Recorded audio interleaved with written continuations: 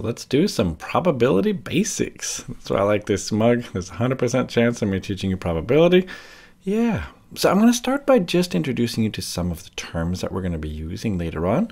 And the first thing is called a sample space. That's the first one. I think it's important, so I'll do this. So we call it U, and that's just all the possible outcomes.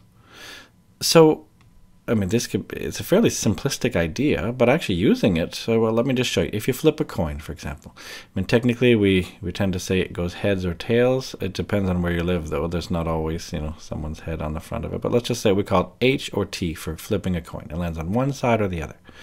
Well, the sample space then will be this. It'll just be, let's see, it'll be heads.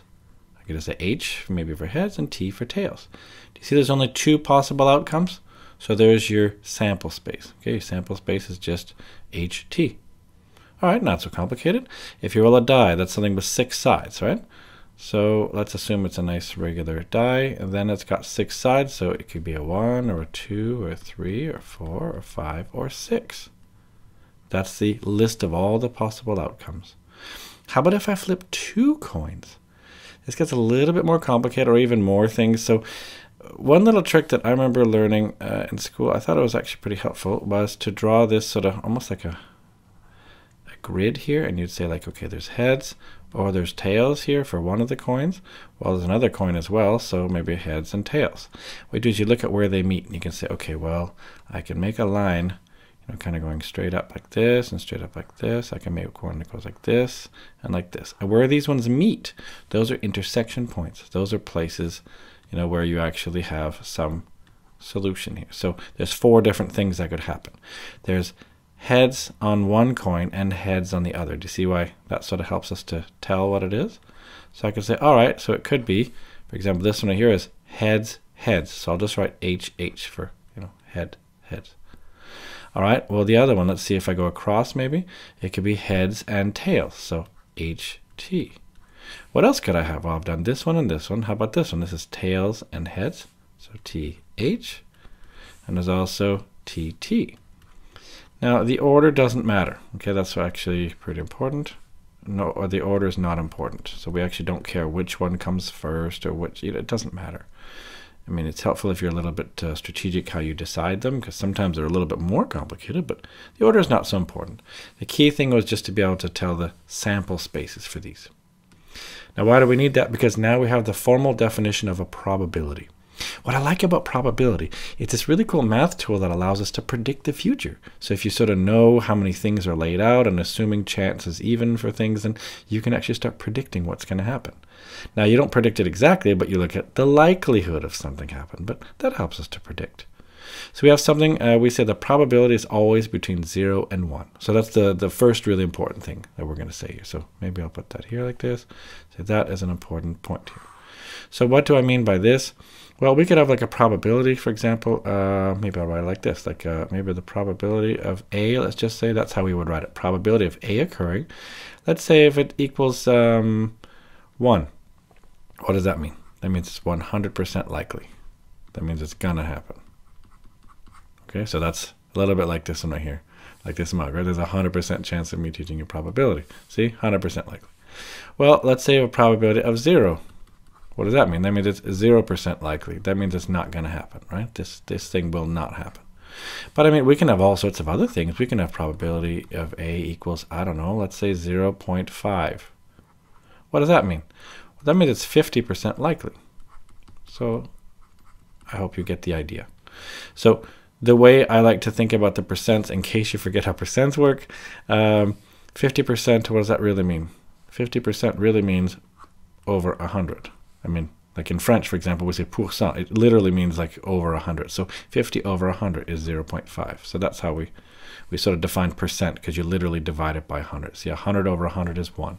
0 over 100 is still 0. 50 over 100 is 0.5. So just so you can remember about percentages.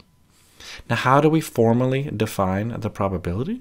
This is in your formula booklet, but it goes like this. Probability of A occurring. Okay, how do we actually figure this out? Well, we say it's N, A, I'll explain what this means, over NU. This is the formal definition. So this is important.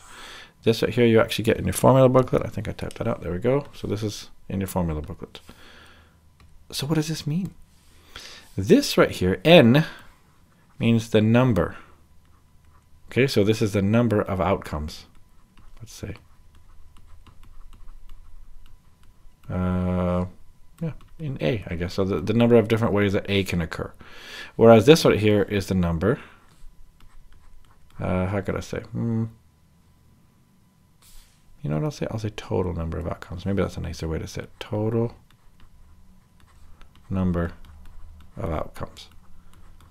And remember, if you look at this, why do we say U? Because U is the sample space. Remember, we just learned U is all the different choices. So this idea about the sample space can be useful because do you notice here there were 6 different choices or outcomes for rolling a die, whereas there's only 2 for flipping a coin, once at least. This tells you that bottom number. That's why we are bothering to do that. So this is a really important thing here. Maybe another one I could add could be, maybe I'll write it in red because it's really important. So we could say, for example, that because the probabilities are always between 0 and 1, I'll say 0. Maybe I'll write it like this. I'll write it really nicely so we can sort of see.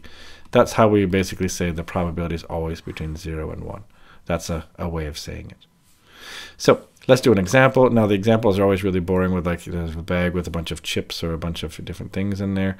I just figured, okay, well, 5 red chips, 3 monkeys, 8 clowns. I don't know why this bag is there. We have to assume that it's going to be equally likely chances.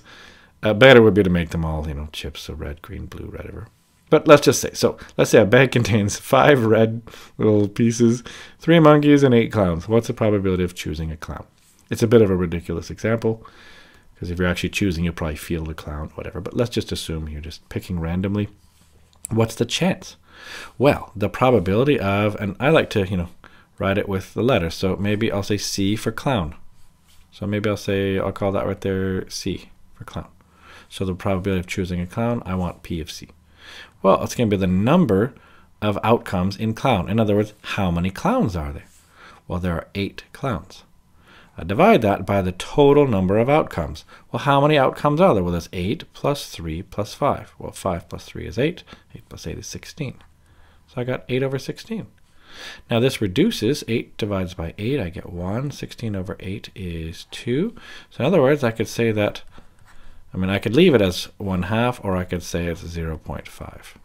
I mean, both of them would be correct, just so you know. So just to show you a really simple, maybe dumb example, but just so you can see, this will be an answer. So is 1/2. It all depends if you want to use a calculator or not, or whatever. But this is the main idea here. So let's keep going. We're going to have complementary events, like this one here from Parks and Recreation. It's not really from it, but I like the meme at least. I don't know what a complement is at this point. I'm too afraid to ask. So what are complementary events? Those are 2 events. Well, maybe I'll just define what that is. So A primed. That's how we write it. We write with a little prime. And we don't mean, like in calculus, we mean a derivative here, so it's a little bit confusing. If you're doing probability stuff, you see a prime, it's a complement. What does it mean? It means not A.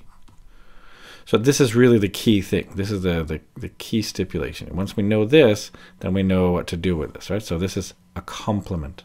So this complementary event, that is A primed like this. We just mean not A. Well, then we're going to end up with something that's going to be really important. And we can say then that, okay, well, remember we said the probability of A occurring. Didn't we say all the probabilities have to lie between 0 and 1? Well, it's going to be kind of nice because you think about it. The probability of something occurring, let's say it's, well, we'll actually do an example here, plus the probability of it not occurring, that should be 100%. So that's why we write it like this. So we say probability of A plus probability of not A is 100%. And the good news is we can then use this to figure things out. Now I'm formally going to write it down. Most people have no trouble with this. I just wanted to show you how we can use this formal definition. So let's just say we have A, which means it rains today. I live in Denmark. I'm recording this in the autumn. It's probably going to rain today in Denmark, let's say. So let's say the probability of rain today then is 0.6. Then what's the probability that it doesn't rain? See, that's what this means. This means no rain.